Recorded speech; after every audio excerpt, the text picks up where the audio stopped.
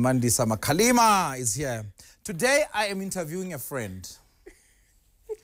Because, I mean, Keys and I, we sat down and we thought, hold on. Do we bring Joe or do we bring the force behind Joe?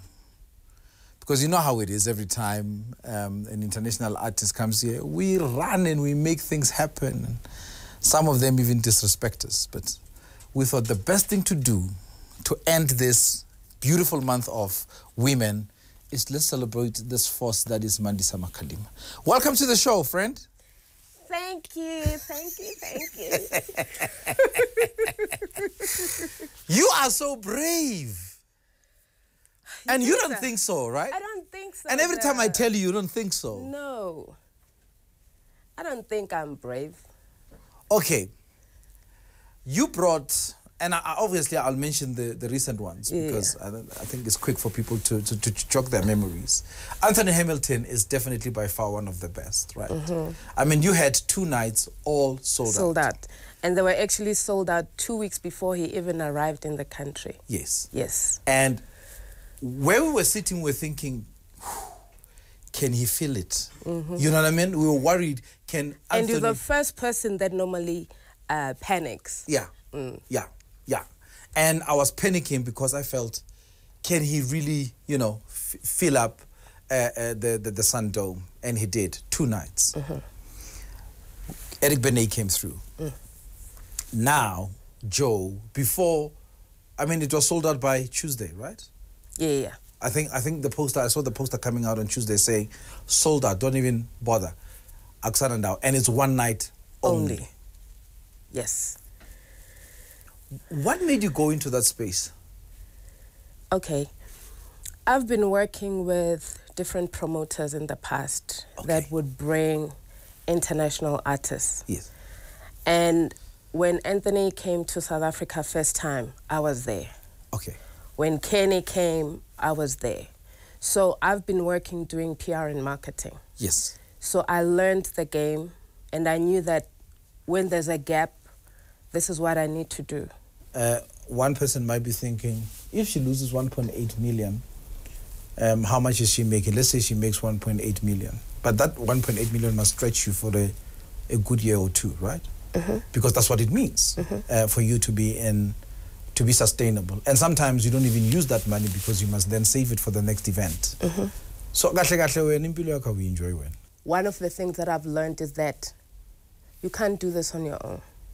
You need support, you know? And I know sometimes we knock at doors and people, they make promises and they don't deliver. And I know certain promoters that will be like, okay, this department is giving me money. And they will book an artist thinking that they will get the money. And when the money is not transferred into their account, it's an issue. And it will appear as if they don't know what they're doing. But yet they've been let down by different companies where they have promised that they will deliver and they don't deliver. So with me, maybe I've been lucky enough because I have built this working relationship. And I'll make an example. Anthony Hamilton, last year, December, he forgot his luggage at Westcliff Hotel. And they said, take a flight, go to the US and bring my bag. I'm like, no, I can't. And they were like, when can you come? And I was like, I have a gig in April because we're doing Eric Benet. They were like, can you then come afterwards? I said, yeah. They were like, so in other words, they insisted on you being there. Yeah. You being the one bringing the bag. I was trying to avoid that. And I was trying to get my sister Felix to go. Yes. And then I said, on one condition, I get to come around the time where Anthony is doing a lot of shows. Yeah. And I get to be introduced to different promoters and different managers. And then, because I want them to understand that rand against the dollar. Yeah. You guys have got these demands. Yeah. And in the US, you're not getting paid the kind of money that you get paid when you get here. Yeah. And the fact that you need to lower your standards a little bit. And there's that mentality where Americans think in South Africa, we loaded, we've got a lot of money. And people are like, no, we don't want to go up there. We want to come to South Africa because everybody speaks highly about South Africa. Everybody talks about the hospitality about South Africa. That's who we are as a people. Anthony Hamilton, sometimes he will cry and say, I've been around the world, but this country, it's like I was born there. And I'm like, yeah, you were born in Mdeni, Soweto. Mzandile. Time is not on our side. Thank you so much for being here. Well done. Keep doing what you do. Thank you for having me. You make it look easy. It's not. I know. Keep shining, Mandisa. Thank you. Ladies and gentlemen, Mandisa Makalima. That's the story you need to learn from. You need to keep hearing. Because I think as a modern African woman, she's definitely shining a light in terms of how you can make it happen. God bless you. Thank you.